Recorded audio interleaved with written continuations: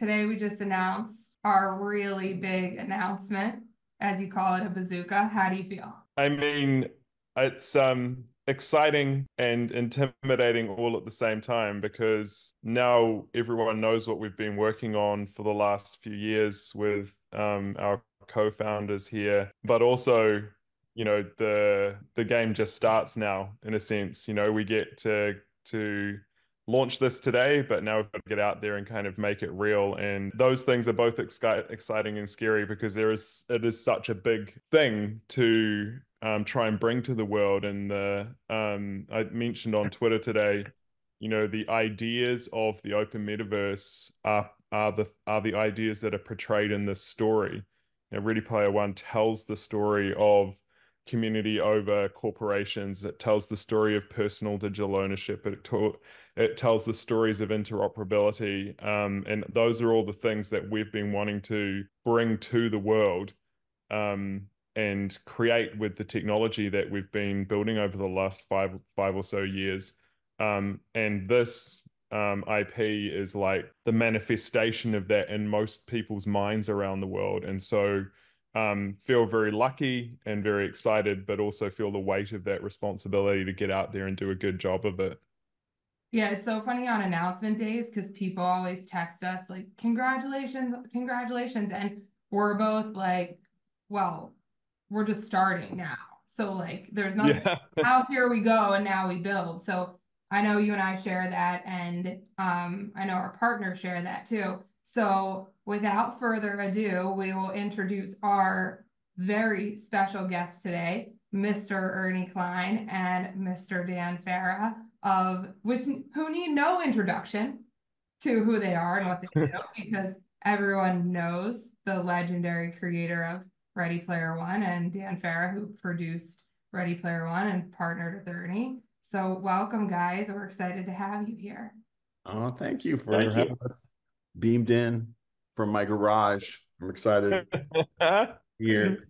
Beamed in from your garage. Now our community knows that on our last show, Aaron and I were in your garage by way of the photo that you sent us of your garage. But now that you're physically in there, you can stand up so that everyone knows you're actually It's in true. there. Actually, not It's real. actually, I'm And, actually here. and I know you'll be giving us a tour of those Deloreans in a few minutes. So Yes. before we do that, though, congratulations to you guys too, because we've been all working on this for so long, and we're so excited to be here and be holding hands with you guys to do something absolutely insane. But it affirms that you guys are insane too.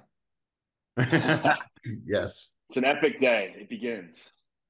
So, okay, before we do the tour of the DeLorean, let's go back a little bit because I'm sure everyone's really interested in knowing how this all came to be. So, Dan, do you want to take it away and tell us the backstory?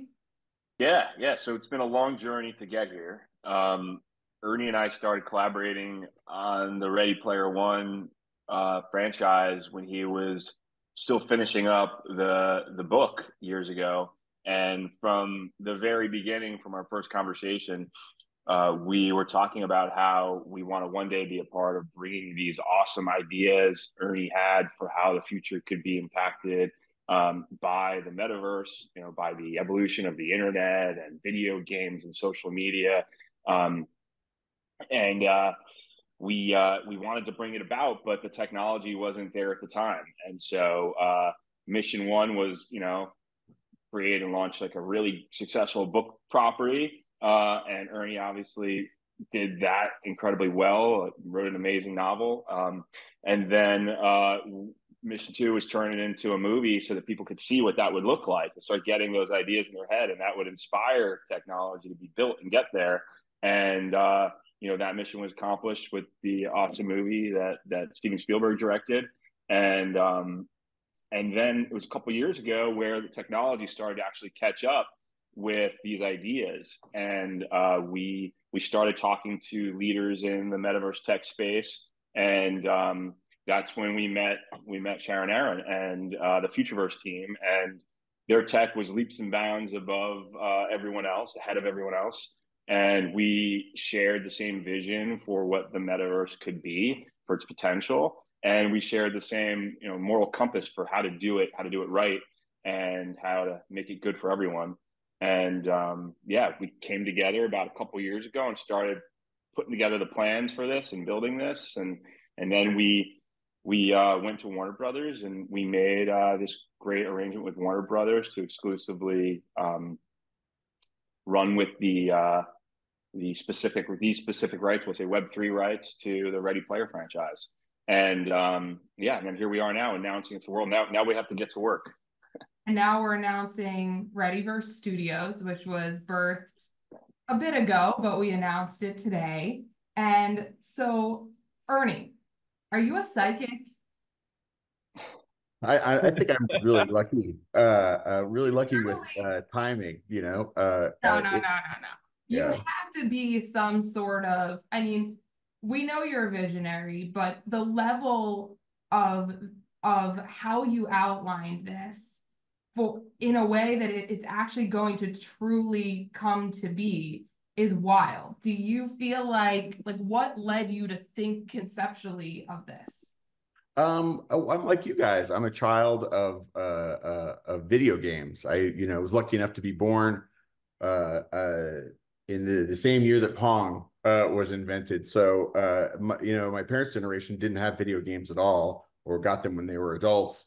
And I was lucky enough; those were our toys growing up, and they were little simulations, playing Adventure or Yar's Revenge on my Atari 2600. Those were the first consumer available simulations of little worlds, and that was a huge part of my childhood, exploring these worlds. And so when I got around to writing my first novel, they tell you to write the story you've always wanted to read, and I ended up writing about the video game that I'd always wanted to play. The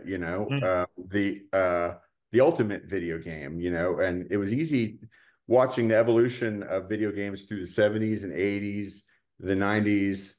And when I started to write this book in the aughts, you could see, every year the resolution, what computers were capable of rendering seemed to double. I remember walking through like a Best Buy and seeing a row of televisions. I thought they were playing a football game, but it was the latest version of an NFL game that looked exactly like real coverage, and all that. You could see that eventually video games are going to become indistinguishable from reality, and you'll be inside video games. And what would that be like? What would the coolest possible future video game be like? And that video game would have to encompass all existing, simulations, everything you could already simulate, you could do inside that world, and have it be interconnected and interoperable and all work. So if you went to Tatooine and got a lightsaber, and then went over to the simulation of Arrakis, your lightsaber would still work there, or if you went into an area where technology maybe wasn't allowed, but magic items would work. All these fun things that, also being a child of role-playing games and Dungeons and Dragons and game mechanics, I think I applied a lot of role-playing game mechanics to my vision of what the Oasis would be. But all of that, it's so much easier to sit at your typewriter and wouldn't it be cool if, it worked like this? And that was what was so exciting, to meet you guys and to get to collaborate with you, because immediately I saw these are the people who are, they're actually going to do it for real.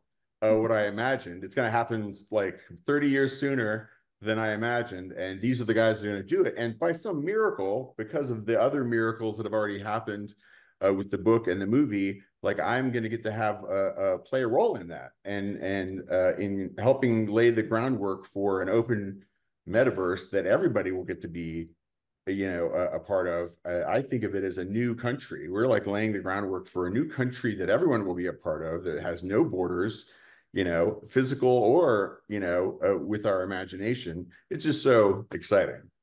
I went on a rant, but that was oh, that's a perfect rant. And I think the notion of Pong being the first kind of experience is such an interesting and cool one, because that's kind of how me and the founding team back in the day when we started this thing, started thinking about the next generation of gaming, is we built an AI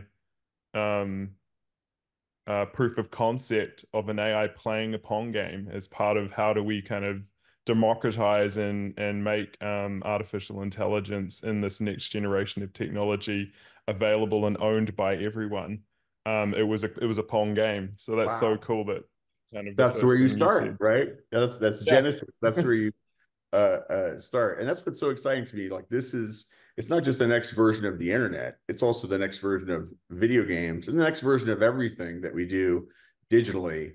It's the new, it's what I imagined Tron being like when I saw that movie in 1982. Like, it's the digital frontier that we've always, imagined, that I, have grown up imagining. And then when I try to put it all into that book, I was like trying to, how long will it take for all of this to happen?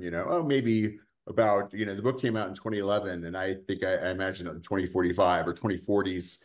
But the very first version of the Oasis comes out right about now, and then slowly evolves, and that's what I'm excited about, is we're laying the groundwork for what will become, the real version of the Oasis that everybody gets to hang out with their friends and with their family, and it'll erase geographical distance between people and allow us all to communicate and collaborate in a space that we control. It's unprecedented in human history. It's really exciting to get to be a part of it. I want to step back for a second, because I found what was really interesting, as you guys know, because you were there, in all of our interviews around the Readyverse Studios announcement. A lot of journalists would say, okay, so you guys are building a metaverse. And Aaron and I always talk about how it's not a metaverse, it's the metaverse. You don't go around and say, I'm building an internet. Someone would look at you like you're insane if you were like, I'm building an internet.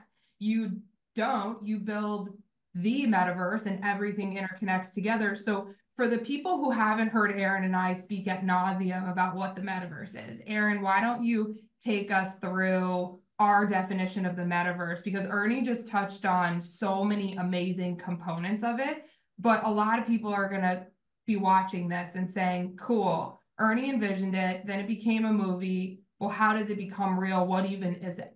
So let's give the quick overview of what is the metaverse. Yeah, so a few kind of simple ideas. I think, like you mentioned, it's the internet growing up, and there's some really specific and interesting new properties that come alongside that. And so the first one is this idea of convergence. Convergence is something that has been happening on the internet for a little while now and is starting to speed up. And I think a really good example of what that could be is the idea of social media. Prior to that coming about, we had these kind of discrete silos where we would consume bits of the internet. We would have communications, we'd have media, we'd have gaming, we'd have finance, we'd have banking, we'd have all of these different things that we would go to. And even back then, those early days, they were built on different networks. Media companies and communications companies had totally different networks. That's how far apart they were. And what we saw with social media is media and communications coming together in a singular user experience. And that user experience became the default way that people consume media and communicate. So it crushed those two things into one. And that journey has continued on the internet. We see now commerce, which was this very discrete thing and huge thing in its own right on the internet, Amazon's and Alibaba's and the like. And now the fastest growing place to do commerce is inside of that same social experience with TikTok. And so social commerce becomes another thing that becomes part of that seamless user experience for the user. And so convergence of all these different things is one of those hallmarks of the metaverse. The second thing I think that goes alongside that is immersiveness. And so taking that same analogy, the way that we communicate online has become more immersive. And you think back to, writing letters through to picking up the telephone, through to being able to make video calls, and through to being able to do stuff like this. All of those are steps along the journey of immersiveness, where we can be a part of the same thing that other people are a part of. Just like I mentioned earlier, the social commerce is an immersive form of commerce. You're in the space with the person who's selling the thing, and you can interact with that thing and that person in real time.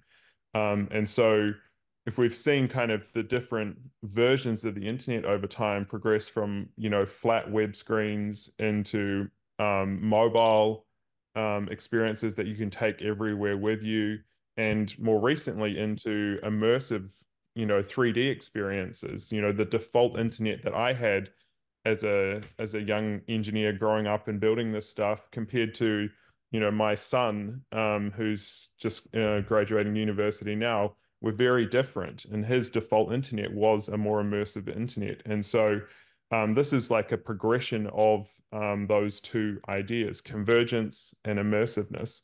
And I think the third thing, which is really important, talks to the values that we share around this stuff, is ownership. The internet of the current internet, and the internet we're trying to change, doesn't give ownership to the users and the communities that exist within inside of that.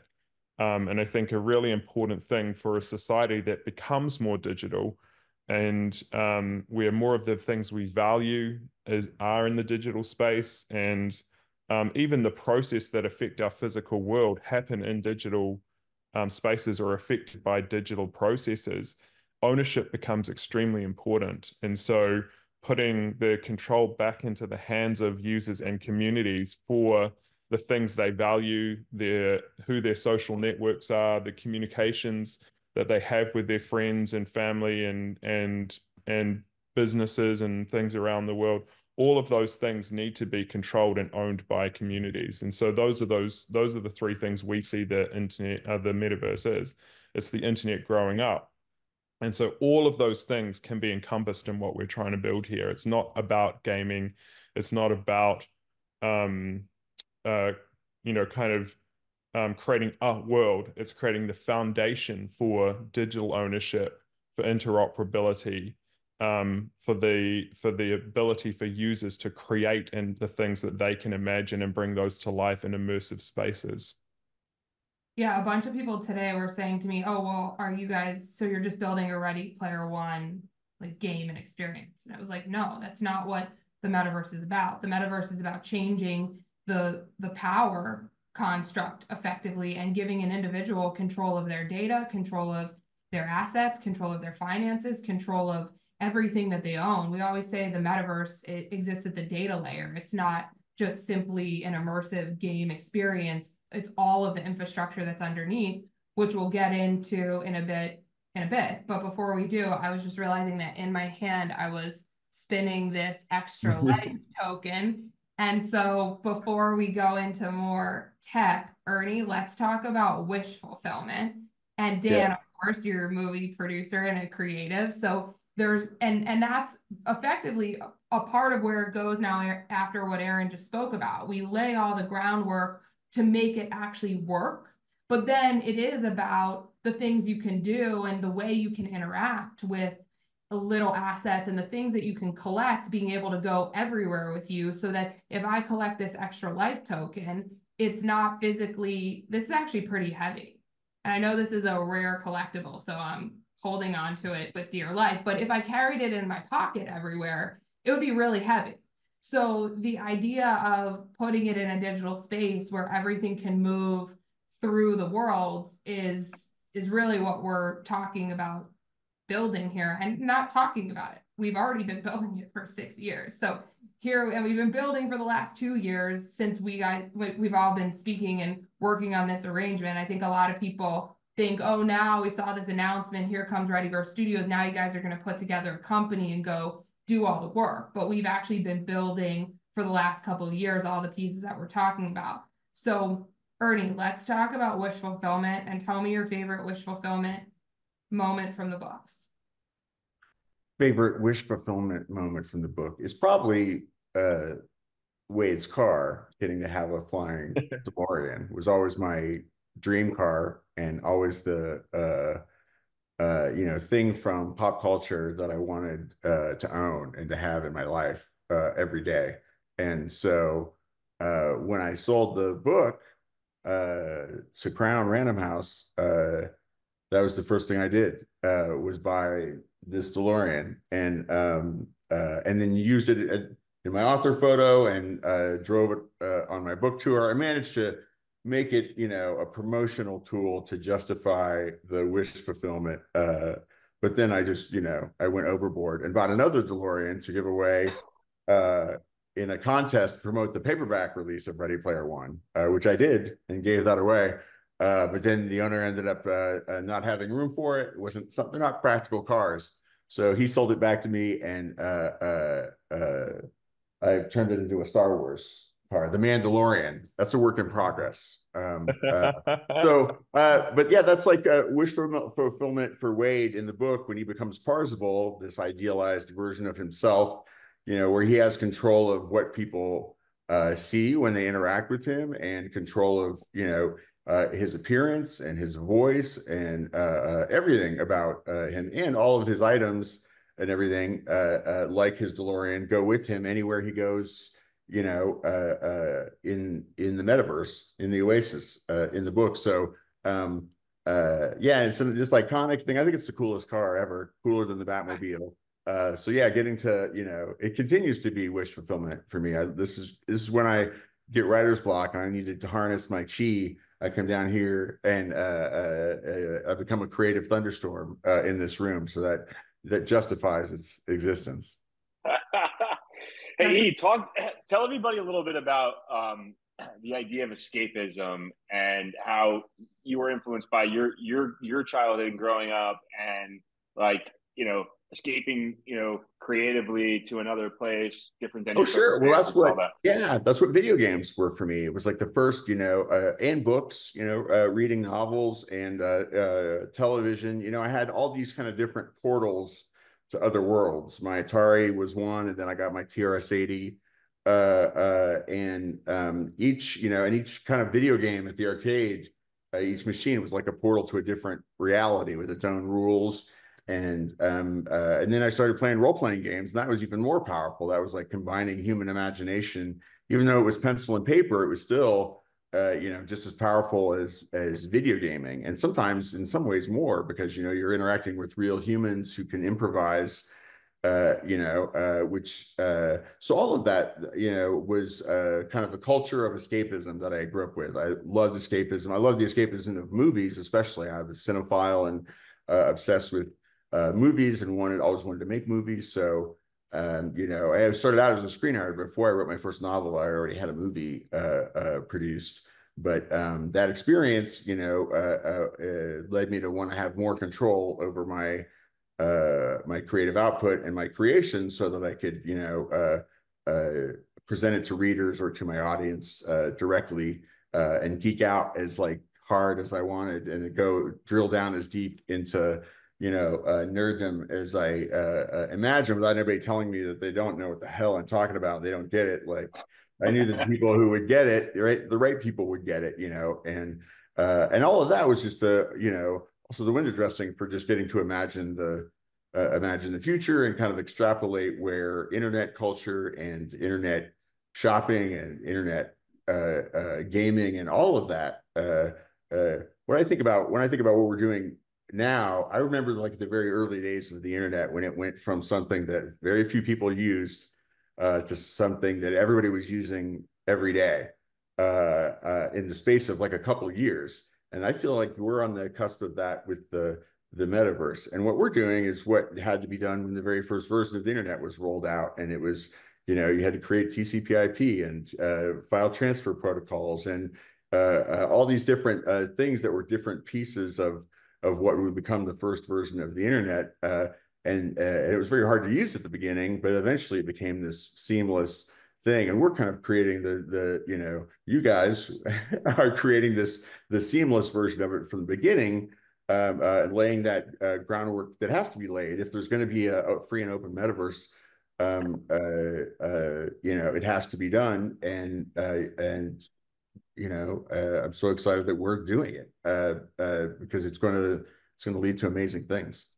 What's Yeah, and amazing? we genuinely are, though. That's the thing. Like, you're saying us, but I think the thing that's unique about the Readyverse and this partnership is that it is this marriage of technology, culture, creativity coming together, and the people on both sides of that aisle bringing what they have to the table to make it reality. Like, the all the best technology in the world without the best stories to bring them to life are kind of worthless. And I think like that's what makes this kind of magical and special and unique in the space, to be honest, to have, the creative um people that are the best storytellers in the world come in and work with awesome technology to put those two things together. You don't see that very often. I think that's one of the things that makes this founding team really special. Yeah, and I think that to add on to that, which is spot on, is that Ernie, there's not a lot of people like you also. So like you just started to touch and reveal to everyone how much you actually know about technology and coming from a background of technology, which you didn't just allude to, but you just dropped some bombs. So now everyone knows that you know what you're talking about, is why, like Aaron said, this is a really special collaboration. And I think, and Dan, you can jump in on this too. I'll just tee it up. I started my career in the movie business like Dan, and having seen the history of Hollywood looking to technology companies and thinking, you're just going to steal our stuff. You're not going to do right by the people who wrote it and created it and put their hearts and souls into it. You're just going to take it and try to make money from it.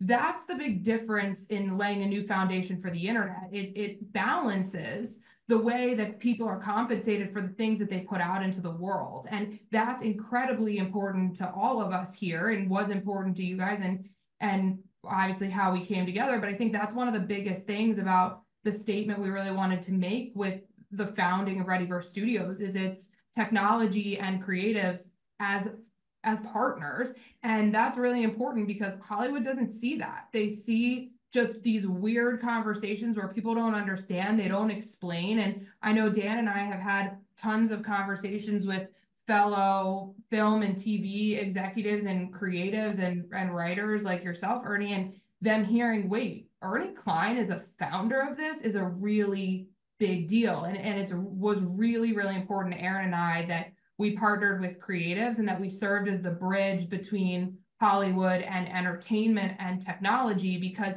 if you don't understand how the entertainment industry works, which you guys know from some of the complications of clearing IP for one of the hardest clearing IP movies that ever was made, it's a really hard business. And you have to not only know the intricacy and how the industry works, but you have to have the relationships, and then you have to do right by them. And so that's, I think, a huge part of what makes this really different, and why I'm really grateful to be a part of this special team. Dan, anything you want to add on the Hollywood partner topic? Actually, Yeah, what? no. Why don't we talk a little bit about the value of what we're building for IP holders? Because I think a lot of them are looking at this saying, okay, we don't really understand the metaverse. We don't really understand why we need it because we make film and TV. That's our focus. So why should they expand their IP and start to think about ways of integrating it into these types of opportunities? Yeah, well, also first we can just say like why we want to bring big IP to the Readyverse, and that's just simply because people love engaging with things they love, right? And so, pop culture, movies, TV shows, books, these are things people love, and so we want to bring them to the place where we want to bring people, right? Like we want to give people things to do with things they love, and so that's why we want to bring, great IP to the Readyverse. And it's a great opportunity for movie studios and TV studios that own all these, big properties or other big creators like Ernie, because we can expand their fandom into the Readyverse. We can expand the reach of their IP, right? We can offer them basically creative outlets to expand, characters or stories that, maybe they have an idea that isn't quite ready to be another movie or another TV show or another book, but they want to try it out. They want to start like feeling it out. We could go create content with them for the Readyverse. So it's a creative outlet. Financially, it's a great opportunity to generate revenue for your IP. If you're a big movie studio, a television studio, a creator like Ernie, it's just another form of revenue that you can work with us to be a part of shaping, versus just handing it off like it's some kind of licensing deal and just throwing caution to the wind. You be a part of it with us. And I think the fact that one of the four founders is Ernie speaks to the fact that we're very creator friendly and we get it. Like, we understand the concerns creators have, sensitivities to how things that people have conceived of are used, right? And so I think there's a lot of reasons Readyverse makes sense for creators and studios to engage with, and hopefully that results in a lot of really awesome IP being in the Readyverse. We know we're off to an amazing start with all the Ready Player, rights, and some other big IP that we're finalizing arrangements for right now. But that that's the outlook on it. So on that point, there's Parzival behind Aaron and I think that that's a really interesting segue, because as Ernie was talking about escapism, it's a really interesting part of the metaverse from a ton of different layers, not only from just the larger immersive experience, but when we think about the entryway into how you take part in these experiences, in a lot of ways, it begins with an avatar. And so obviously from the Ready Player One IP, we have Parzival, and everyone will see what we go on and do with the environments and the experiences and the characters. But Aaron, will you jump in a little bit to let's make this tangible, because that's what the Readyverse and Readyverse Studios has set out to do, is make the metaverse tangible. So let's talk about how a regular person will enter this, and the beginning around the avatar and the passport, just so that a larger audience understands when this is how the world will evolve. Like I said to a friend the other day, I was like, oh, well, when you're in the metaverse in a few years, and he was like, not a few years, it'll be 30 years. And I'm like, it won't be, because we're here. But when you're in there, you can't show up as you, Josh. Now I just outed him. His name's Josh. But he was like, why? I'm me. I'm showing up as me. I'm like, well, at that point, you actually won't, because if you look at what's going on in the world, and I don't want to make this too big, but I do want to make this point. When you look at what's going on in the world, people are judged immediately by everything, and we don't need to get into the politics of it all, but you're immediately judged by what you say, what you look like, what you do, how you think, if you even think, because let's be honest, on the internet, you have no choice. So you're not thinking about anything. We'll talk about that later. That's another part of what we're doing with Readyverse. But you're just berated for being you everywhere you turn. So why wouldn't you want the opportunity to show up in a way where you can be what's in your heart? And that can change at any moment. You could show up as Parzival wearing this jean vest, but suddenly you could put on a hat, a leather jacket, and jump in a Delorean, and you're off to the races. So Aaron, take us through a little bit the simple version of identity, the passport, and the interoperability of it all, and just tease, emphasize tease, don't say too much yet, but give us like a tangible overview of some of the stuff we're going to start rolling out very soon. Yeah, I mean, I think to kind of walk back a little bit to how this came together, when the team talked about partnering with someone who had the technology to make it work, there aren't very many people out there that have gone and deconstructed those layers that are required to build that up to that experience that we think that we see when we look at the movie. And when you see that, that's a whole bunch of really intricate things coming together to create that outcome for end users and participants in that ecosystem. And those are the things that Futureverse has been working on for the last 7 years. We kind of deconstructed what the metaverse would need to make it work. And while a lot of people are working on the individual bits of that, wasn't really anyone out there that was trying to pull them all together in that seamless way. And so so that's kind of what our mission has been, is to build those building blocks for the open metaverse so that we can enable experience like we've talked about today. And like you see when you watch the movie, or you imagine when you read the books. And by the way, if you haven't read Ready Player 2, go do that. Shout out to that right now, because this partnership collaboration covers everything that's kind of being built around this franchise and everything else that Ernie's been creating as well. So you might get some tips or some alpha on what could be coming down the track. The the the bedrock, I think, of that ecosystem starts with identity, and that's the thing that is the glue that stitches that journey you might have between different applications and experiences together. And so in our world, that comes in two things. You've got the data part of that, which is actually based on our future past system, which is this kind of really simple way to onboard, create your own personal passport and wallet to access and carry the stuff with you around the world. And so that shows up as a ready pass in this world with that underlying technology. The next part of identity is obviously the skin you wear. You talked about kind of being able to switch between different types of visual identity, and so we've been building the tools to make those avatars and to make them seamless and interoperable between different environments. And that's that underlying dot pipeline that our community will already know. But others out there a lot of others out there are starting to find out now is a very powerful tool for creating that interoperability. Wait, then Aaron, we kind of move up. Explain DOT real quick, because it stands for Dynamic Object Transformer. And we blow past it, but it's one of our most prolific pieces of technology that makes the whole thing work. So explain DOT like we're talking to our moms. Yeah.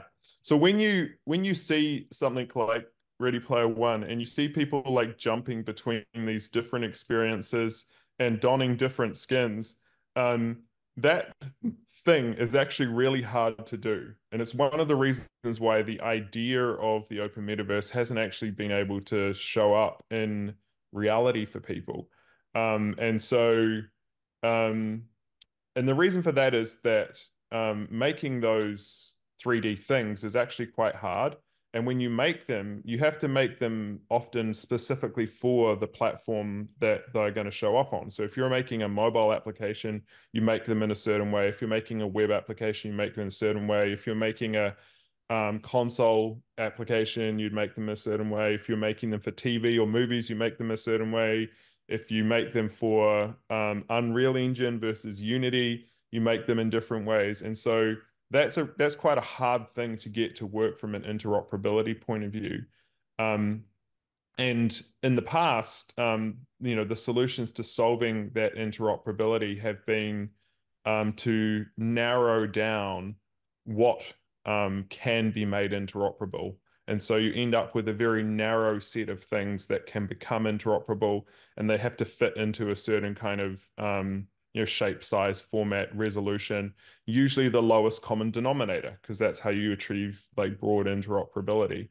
What DOT does is allows creators and developers and even end users to access a pipeline that can generate content, let's say an avatar, in a range of different formats that fit best to the target device that experience will be in. So you can carry this little bit of data with you, and when you go into an application that's on mobile or versus web or versus PC game on Unreal in Unity, the very best version of that character will show up in that environment that's possible for the device and the environment that you're in. And not only that, DOT allows a huge wide range of creativity. And so we don't have to have characters that all look a certain way and kind of fit a certain shape and size. They can be reflective of humanity and of our imaginations. And so you can have all sorts of shapes and sizes and ethnicities and colors and, you know, accessories and you know, your creativity is not limited by interoperability. And that's one of the super cool things about Dot, is it kind of enables both the idea of the open metaverse, the portability of these assets, but the very best experience and expression of those things wherever you are. Yeah, I think I'm glad you explained that, because I'm going to send this to my mom and see if she will understand. I actually think she will, which is really important. And I want to make a point about Readyverse. So I know we didn't get into it too much at the beginning, so I'll do it now, but Aaron and I came together a few years ago and merged a bunch of infrastructure companies to create Futureverse. Futureverse's platform and technology stack, including our more than just a blockchain, the root network, will power all of the things that we build for the Readyverse. Futureverse is an infrastructure company. It's not meant to be a household name. It's similar to Intel Inside. It's something that if you're really, really interested in technology and you really want to know all of the weeds of this, then you come to the Futureverse as a developer and you learn about all the stuff we're building underneath the hood. And if you're my mom, you try really hard to listen to every one of our videos. And she's like, I don't understand. Aaron's so smart. What is he talking about? But she tries, which is really important. Now, what's super important about that is that when we set out to create the technology underneath the hood of Futureverse, we set out to say that it's intended to be really, really simple, and it's intended to be invisible. And that's critically important. And one of the reasons why we haven't seen the metaverse come to fruition in the way we want, because the technology has been so clunky and the user experience has been so terrible that no one actually can maneuver how they onboard to anything. And so that's one of the really important factors here of Futureverse existing underneath the Readyverse, but Readyverse being the household name that consumers interact with from a brand perspective and an IP perspective. And I think that's a really important thing to distinguish, because these words like interoperability, and I use this metaphor and have recently a lot, is people don't know what that term is. But when you think about how you exist in everyday life, I could go to Starbucks in the morning and buy a coffee using Starbucks stars. Then I could go to a bookstore, pick up a book using Apple Pay. Then I could go meet Dan for lunch and I use my credit card. I've just used 3 forms of currency, but I haven't thought about what I did. And I didn't go brag to someone, hey, I just bought this thing using my Starbucks stars. That's been the early days of Web3 because it's early and new. But people shouldn't know about it. They should just be able to do it and get into the wish fulfillment of it. And Aaron, I want you to give your analogy that's amazing about Netflix. And if a individual had to integrate a server in order to watch a movie, that is one of the best examples of understanding what we're doing here with the Readyverse and how we're trying to create a simple user experience and not do all of this process.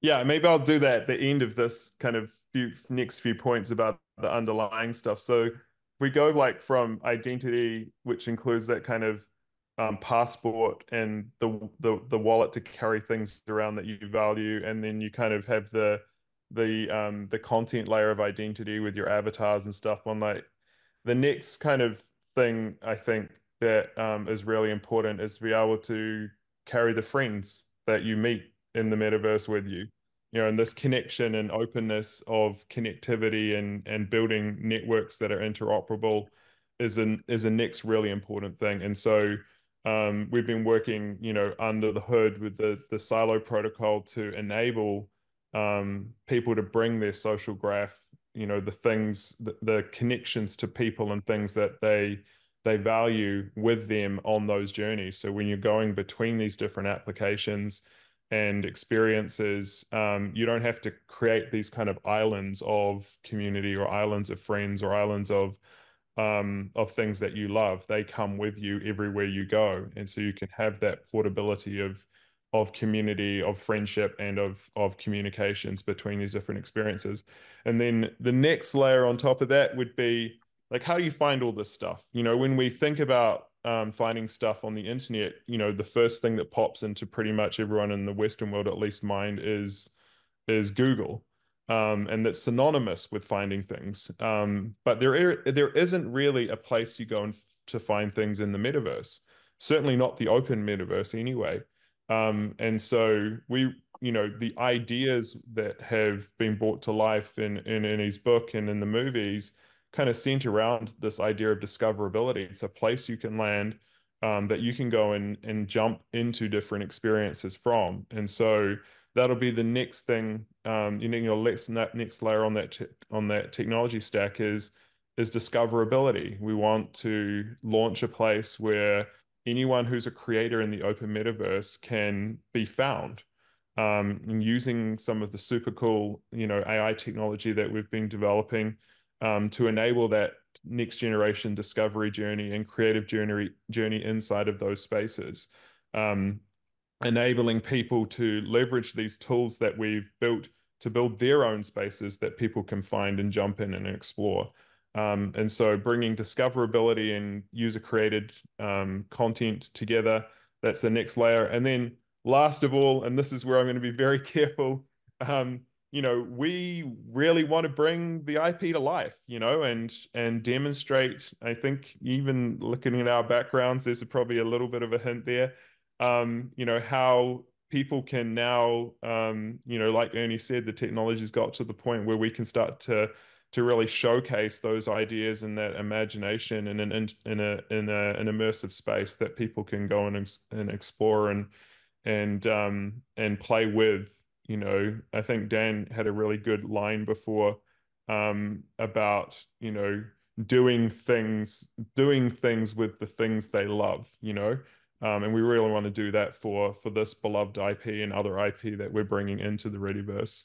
Okay, so you just gave us a really good overview of how content matters and how it all comes together. So now how do we bring it to life at scale? We've heard the metaverse is dead, long live AI. AI is now the thing, but that would allow for an exponential content creation. So what's going to happen with all of that content? Yeah, I mean, I think you've hit the nail on the head there. This kind of notion that AI lives in this vacuum outside of the rest of technology is kind of a interesting one. You know, people on the one hand will be out there with all the belief in the world saying that generative AI, you know, is the future of creativity, and in the same breath say the metaverse is dead. And I think that those two things are completely incompatible. You know, if we empower a new generation of creativity and extend creative superpowers to more people through generative AI, that content has to have somewhere to live.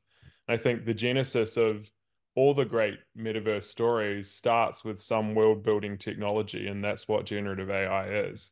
And so the last piece of the puzzle, I guess, that we brought together to kind of help make the Readyverse, you know, a reality is artificial intelligence. And we've been working on like two parts to that over the last 5 years. One is generative technology. So a good example of that is Gen, our generative music AI. This is a novel AI model that's been designed to help people create sounds and music, sound effects, those kinds of things that they can add to their content or create content with.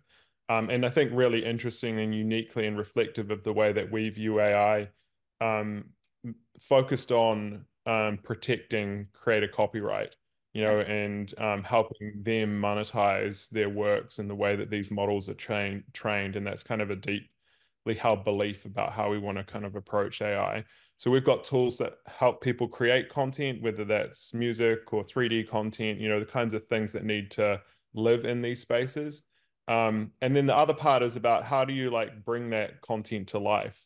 You know, about 5 years ago, we really envisioned this world where a lot of the content that exists in the future metaverse would be powered by autonomous agents.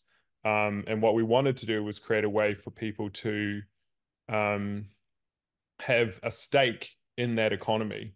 and to be the owners of those agents, and to not necessarily cede all of that to big tech companies. And so we invented this protocol, the Altered State Machine protocol, which is now patented, and enables people to own artificial intelligence agents and carry them with them into these different worlds and applications.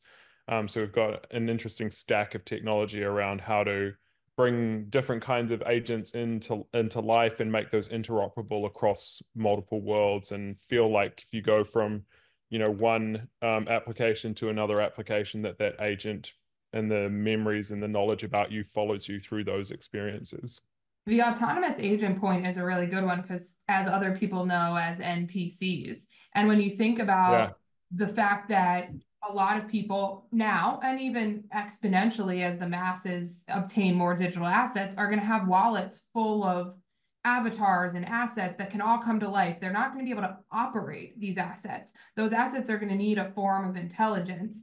So will you take us through the altered state machine patent that is really special here, because it allows us to have digital intelligence and artificial intelligence owned by an individual, and place that intelligence in effectively an NPC to allow it to go through the worlds and do things for you. Yeah, the protocol's got two like really interesting bits to it. One is this kind of notion of attaching ownership to a non-fungible token. And then that way, users who own those tokens can then own the intelligence behind them. And that makes them kind of portable and interoperable and tradable. And the other idea is this idea of the genome matrix. And this is a way to put data into that token that gives uniqueness to it in this landscape of lots of different agents interacting. You know, what we don't want is have like one like super AI that kind of thinks the same way about every interaction. And so part of the protocol allows us to introduce a layer of randomness, or a layer of data that can help those agents behave in a different way that might reflect, you know, our individual personalities, or likes and dislikes, or experiences that we've gathered over time, or information that's get built up around our characters over time. And have that influence the way that these AI models behave and interact with each other. And that can apply to like end users as characters in games, or it could be digital agents, you know, NPCs like you talked about earlier. It could even be environments and objects. So you can embed the brand essence of your brand inside an object, and that will make the avatars around it feel and behave a different way. And so you can do all these quite exciting things and bring more life and more of that immersiveness that we talked about into these digital experiences. That brings us to the point of brands and the ability for a brand to dip their toe into this. They don't necessarily have to build an entire world. There are specific things like you just mentioned where they can add intelligence to a particular asset, or where digital and physical can blend, which is a lot of what we'll see as we build out the Readyverse and launch experiences in the Readyverse, where the things that you do digitally can bridge right to the things that you do physically. I think people think that these are separate spaces, but like we always talk about, we're just in a digital world already. Yeah, totally. I mean, both like in the kind of reality, you know, we spend a lot of time immersed in digital spaces. I think, you know, something like 44 years of our life we'll spend looking at a screen on average these days. And so you're in this metaverse already, and that kind of digital and physical thing is a real thing. If you survey, you know, the younger generations, you know, a huge amount of the influence about what they want to purchase in the real world, what they want to wear, what brands they want to be associated with, is driven by those interactions in digital spaces and immersive spaces. And that trend is not going away. And so being able to kind of take that next layer of interactivity and immersiveness into the way that your agents feel and respond to environments and the things they interact with is kind of another step on that journey of building that emotional connection with consumers.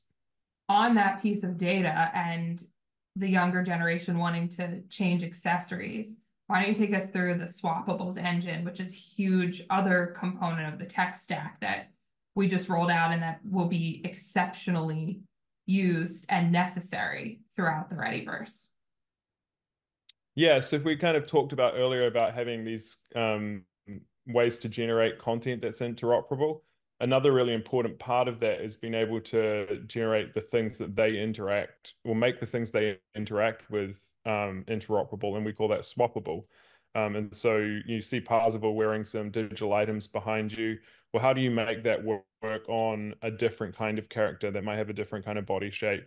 How do you make it adapt for a different environment if it's played over here in one engine and wants to go over here in another engine? So that's what Swappables Engine does. It provides that interactive, that layer for items and objects that can be associated with these characters, or bits and pieces if it's like parts on a car or a robot or something like that. The complexity behind making these individual things that could be owned on different kinds of blockchains interact with each other, and a set of rules around how they interact with each other and what they're compatible with and how they're presented inside of these engines is what Swappables is all about. Yeah, I think it's an amazing example to hear and to think about. If you want to put this jean vest onto a large party bear or a small fluff, yeah, how that happens. Yeah. I don't think people realize exactly what we're doing behind the scenes to make all these things look magical. But yeah, and I think Ernie's talked about having an item like a sword. Well, what about in a world that magic is a core part of it? Is that now a sword or is that a wand? The rules around those interactions and where things can be used and not used, and the ontology of those things is all behind the scenes, sitting in this stack called Swappables that is powered by our asset register. Okay, you didn't end with the Netflix metaphor. And now the Netflix analogy. Yeah, I think like back to Ernie's actually earlier statement about how complicated it was. Ernie was an engineer back in the early days of the internet, and so was I. And you had all these different kind of moving bits that had to be brought together, and everyone at that time was actually interacting with those discrete things. You've talked about five different bits of technology bringing this kind of experience to life just in my last bit there. And what we've done, I think, in Web3 in the past is not focused enough on making that the magic of that invisible to people. And the internet really didn't take off until that happened, until we put all of those things behind the scenes and made it just a joyful experience for people to get on board with. And so, imagine if in order to sign up to Netflix, you had to understand who hosted that service. It was hosted on this cloud. And then imagine you had to go and buy some credits from that cloud in order to be able to view the service. And then you had to pay on top of that Netflix for the service. And then in order to do that, you had to be able to run a survey. Like all of these things we kind of force onto people in the past in Web3 in order for them to do some quite simple things. And so that's a big part of what we've been doing, is trying to make that journey really simple, really seamless, and make the experience magical. And I also want to kind of add to that content has led the evolution of the internet in almost every instance. And I think that's why this is such a powerful opportunity, and why we see it as so exciting, is because Ready Player One, as a piece of content, showed us what's possible and what we should be delivering to. It showed us the ideal standard. And so being able to work to deliver that outcome and make that magic come to life with the framework of that content is what's really special. What's really interesting, to build off your point on the components that we're using as foundational themes from the books and of course the movie. It's interesting because people always say, well, with the metaverse and with the digitization of society, we're going to lose connection and we're going to lose our ability to connect with people. And my response is always, no, it's only going to get stronger. Ready Player One was a love story. And that's what people don't understand, is that the connection that we can have to humans knows no boundary. It doesn't have to be physical. It's energetic, and it can be so much more. And the love component is really interesting. And really hopeful and really promising, because all of the things that Aaron just outlined so in such a detailed way about the technology is actually all about where anything can be connected to anything. Whether that's a human, whether that's a piece of technology connecting to another piece, whether that's a identity telling another world that I can enter because I have access, or a world saying, no, you can't come in here with a gun. There are ways to put frameworks around things that are for the betterment of society. Maybe the world should learn a thing or two about that, but that's really the theme of what we're doing, is really built around improving connection in all ways. And that comes with a lot of love. So we've gone really deep. We've said a lot. So now, in order to wrap this up, I want to do something fun. So my favorite thing about all four of you, which is getting more popular in society, but is definitely very special about this group, is we're all massive manifestors. Massive manifestors. Everything is effectively a story of us manifesting something and something coming to life. So I want to go around. Dan, you're first. You're giving you the first, the hot seat. And I want you to share something that you feel like was manifested to put us here right now. A memory you have that you feel like, oh, that was a sign that I was going to end up here. And Ernie, here's one. Ernie and I met for the first time at South by Southwest in 2006. And in that first hangout, he started telling me about Ready Player One and the book he was writing and his vision for a future changed by technology. And, we talked about how we would love to turn that into an epic, like one day be a part of bringing those ideas for the future to life. We were super fortunate in that we got to make this epic movie with the greatest filmmaker of all time, Steven Spielberg. And it was in 2018 when the movie was done, and we were planning a first surprise screening. And we ended up coincidentally doing the first surprise screening of Ready Player One at South by Southwest on literally the exact same day in March that Ernie and I had met back in 2006, 3 blocks away. We did it at the Paramount Theater in Austin, Texas, which was literally 3 blocks away from where Ernie and I first talked about it. And it also coincidentally, the release of the movie landed on Ernie's birthday. And it just felt, I guess when I think about these things that just like came together in this crazy, perfect way, I feel like it was just put us on a trajectory for it to be destiny to also, have this happen where we bring these, all these ideas for the future to life in an ideal way with ideal partners. There's 4 of us. There's not a high 5. Maybe we need a 5th. There's 4 of us. The high 4. Carmen's with us today. Exactly. So anyway, I always thought it was crazy. Yeah. It's crazy when you look back and you're like, what are the odds of that? And then the magic of a birthday, and it's just like you can never see it in the moment, but you can always see it later. But yeah, no, that was because of Star Wars. That's how crazy that was when I started to question whether or not my own life was a simulation. I'm like, oh, you guys aren't even trying.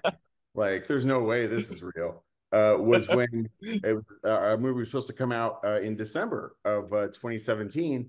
And then I think Star Wars: The Last Jedi took our release date. And they're like, oh, we're going to have to reschedule. And then they said it's going to be March 29th. And I'm like, oh, my birthday? Oh, you're going to have so every version of the Ready Player One poster has the release date, and it's my birthday. Wait, so every time I look at I'm like, it's story? That's the story. That's the best. Wow. Yeah. No. Well, and I'm a kind of a Star Wars fan, as you guys can see with my Star Wars. Yeah.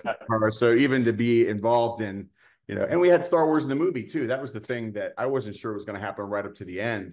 Yeah. Was that we would get the Star Wars license in Ready Player One. But we do. There's X-Wings and TIE fighters, in my Steven Spielberg movie. It's the what's crazy, to answer your question, what made me know, that I was going to be here? Nothing. I assumed it was all going to be downhill after my Steven Spielberg movie came out on my birthday. And I got to premiere it in my hometown.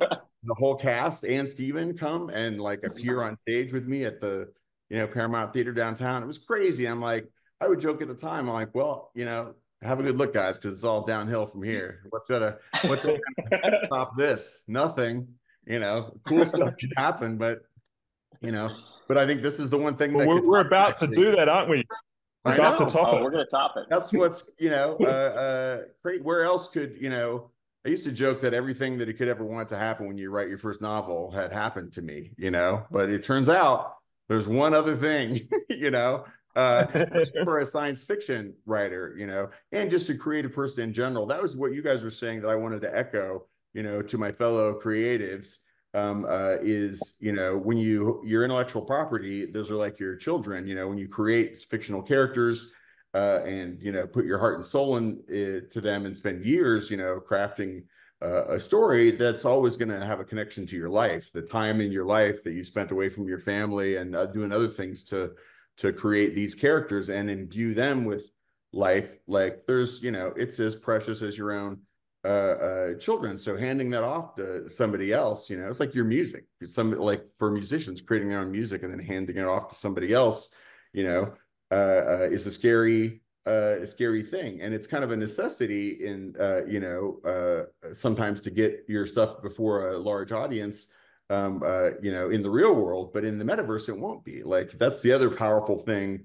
about it is the democratization of art and being able to share your art and your creativity, anything that you can create, because you can create digital places, digital objects, anything that could exist in the real world, you can create in the metaverse, but then a whole bunch of things that you can't, like a DeLorean that can really fly, and like simulate traveling through time and visiting other, it's the possibilities are limitless. But for it's this whole part of creativity, especially like creating movies, and for musicians too. It's aside from going to the movie or going to the concert of the musician, there's not ways the rest of the time to interact with things that you love other than rewatching the same movie over and over again, which I have done. I wanted to be in Star Wars so bad when I was a kid. I would watch it over and over again, and then when there were Star Wars video games, that was the first way to simulate being inside Star Wars. So I would play the hell out of every Star Wars video game that came, but the idea of like once, same with Lord of the Rings or all the franchises, but the idea, the fantasy that I had of Ready Player One, of all the everything, every kind of Ghostbusters and Back to the Future and Star Wars and Star Trek, if all of it was anchored in the same, digital space, and you could move between it and take items and characters in between, like that was the one kind of a huge bit of inspiration that I had, the idea of planets, like there being a Star Wars planet or a series of Star Wars planets or Star Trek or different IP having its own kind of surreal estate within the metaverse. And that's something that is an unexploited part of movies and television that people don't have now. It's like when a television comes, maybe there's a video game tie-in, maybe, but it's not like there's not a metaverse experience tied in with the latest movie where you can go to everybody else who's freaking out about how great that movie is and go be inside the environments of that movie with other people. It's going to create so many relationships and so many connections between people. Like you guys were saying, it's going to lay the groundwork. Like how many kids exist because their parents met inside of World of Warcraft or EverQuest or Fortnite or any, those first fledgling metaverses already were a place for people to meet and connect and live a whole other life. And even in that low res, 90s graphics, it was still compelling, more compelling than real life for a lot of people back then, and it's only gotten more compelling as the real world kind of gets more frightening. The idea of, making our dreams come true and creating a space where we can make our dreams come true and only kind of see the things that we, to not have to be this treacherous place, you know, and to go into the space and feel protected, like you're not going to see worse things that you see on the internet. You know, the internet, it became a treacherous place. It wasn't at the beginning, but you know, and it was because the kind of the guardrails were or maybe there were never really any guardrails in place. So it's exciting to think about you know, just getting to share my ideas with you guys, and then you know, and who are actually, you know, it's where the rubber meets the road. You know, I appreciate you guys giving me, playing such a big role, you know, my involvement. But really, I just get to do what I do all the time, which is daydream and cook up, you know, fun ideas. And this is stuff that I spent years thinking about for my books anyway. So to get to share it with you while you guys are actually where the rubber meets the road, you're really, you know, laying the cornerstones of the foundation of what I imagined. It's just the coolest thing ever. And I'm so excited for other people, creative people, to get to see this happen with their IP, you know. I mean, you can kind of see it like with the Hogwarts video game was one example that I thought about recently. Like, people grew up with Harry Potter, love Harry Potter, want to be inside of Harry Potter, wish they could go to Hogwarts. And when that video came out, it was like a huge thing for all those fans to get to go and exist and share that experience online. But it was still just one person at a time going into Hogwarts, not every Harry Potter fan in the world going to a convention at Hogwarts in the metaverse. Like, the potential of, you know, connecting with other people who share your passions and your love of different IP is huge. And it's, you know, it's really, it gives me something to look forward to. I'm excited about experiencing it myself. Well, you said a ton of things that will probably manifest into reality from that. Yeah. Everyone here is a manifester. So Aaron, what is your moment? By the way, Ernie, I loved all of that. Thank you. You said about 5 things that I'm not gonna put a spotlight on because people will figure them out that are actually coming to life already. So people can go back and listen to some of the things you said because they're already in progress and in manifestation mode. So I love it. Aaron, what was your sign that this would all be? It's really hard to pick one because there's just been so many incredible moments. But I actually think that time we went to dinner and just hung out in LA and had some pizza together was one of the moments where I felt like, shit, this is really going to happen, you know. And you know, just low key, you know, for people nerding out about the future of the internet and being on that vibe that is hard to ever come across in life. You know, we do business with a lot of people around the world, and it's very rarely that you kind of get into a situation with people that you're going to go into something like this with and be able to just for the first time in person meet up and have that connectivity and shared values and shared vision for what the future could be. And I think that was a really special moment, you know, in this journey that kind of foretold that we would get there. You know, there's a lot of work that had to happen after that, but it felt like we were the team that was going to make it happen. We made it happen, you guys. I can't believe it's actually It happened. so long waiting. Like, is it going to happen? Or are we going to be able to? And here we are. It's pretty crazy. Yeah, I sent you guys last night a picture that was one of the first press photos I ever took, and it was actually from like 10 years ago or more in front of a DeLorean. And one of my friends, I texted it to one of my friends last night who met me after that photo was taken, and that photo was never actually released. It was for a photo shoot, and they actually, I don't know why they didn't pick the DeLorean one. I think they didn't want to like get too creative. They wanted like me in front of a boring wall. But the DeLorean photo, I sent it to one of my friends, and she's like, "Oh, why did you take that photo?" And I was like, "Oh, because my favorite movie is Back to the Future." And that was one of the things at the time I was telling the journalist the story. She had asked, "What is my favorite movie?" I said, "Back to the Future." And she goes, "I'm not sure that that's why you took the picture." And I was like, "Oh, why?" And she goes, "I think you took the picture because of what you're about to announce tomorrow." And I was like, that was the manifestation moment where I realized maybe my DeLorean photo shoot was all pointing to this. and your love for DeLoreans and I'm sure the epic battle it was to get them in the movie, and maybe some stuff we'll do with them in the future. So I will leave it there and say that I think we've all shared our love fest, so everyone knows how excited we are to be working together, and what Readyverse Studios will go on to do will be really, really special because we wouldn't have it any other way. So Dan and Ernie, thank you for trusting us. And this is just the beginning of all of the stuff we'll showcase for everyone. And Aaron, wouldn't rather be in partnership with anyone else. So my salute to you. Yeah, totally. Back at you. Back at you guys. Yeah. We have to see the tour of Ernie's. Oh yeah. Oh, quick tour.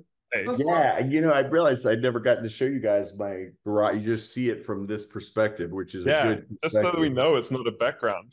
Yeah, so switch the camera so we can. Yeah, I hooked up a USB camera to my fertility idol from Raiders of the Lost Ark. So I'm going to try to switch over. I'm going to switch over to the microphone on that too.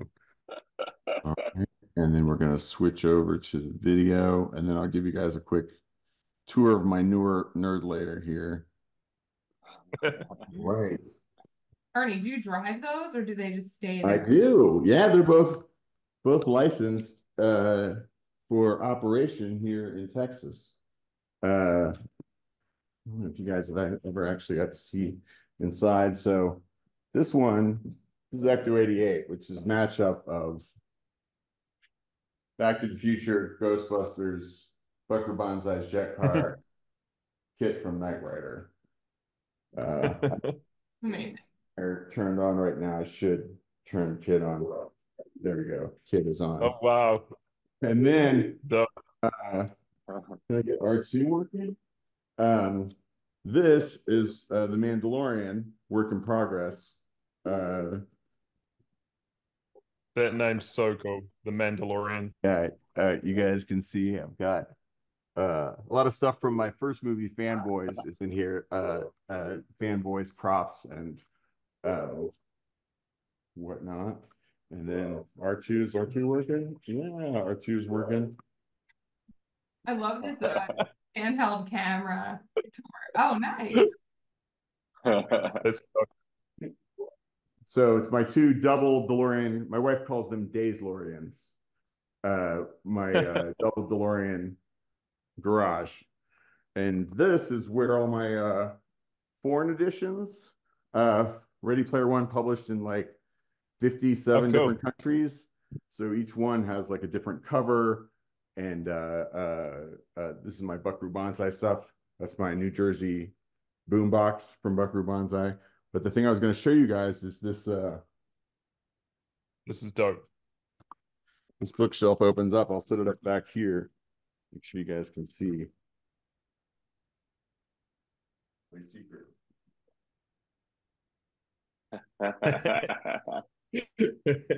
Ready Player One, secret Ready Player One arcade hidden back here.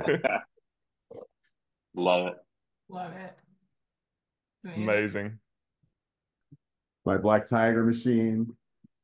My Ready Player One action figures. I know there's going to be a lot of people drooling Warner over Brothers sent me all these posters, so I had to display them.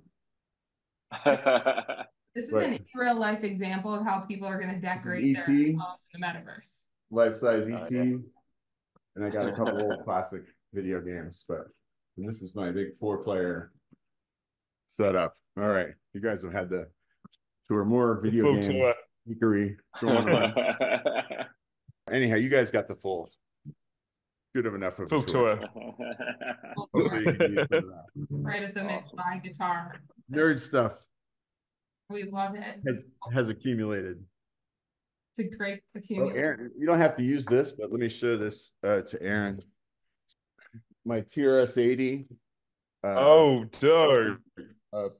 Plug and power light controller that I use to pull stuff in my garage with my old TRS-80 color computer.